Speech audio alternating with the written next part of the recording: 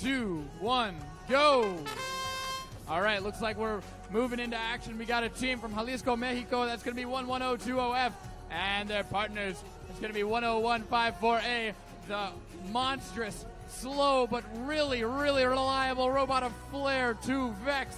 They clamber up that ramp in precise fashion every single time they get to the top.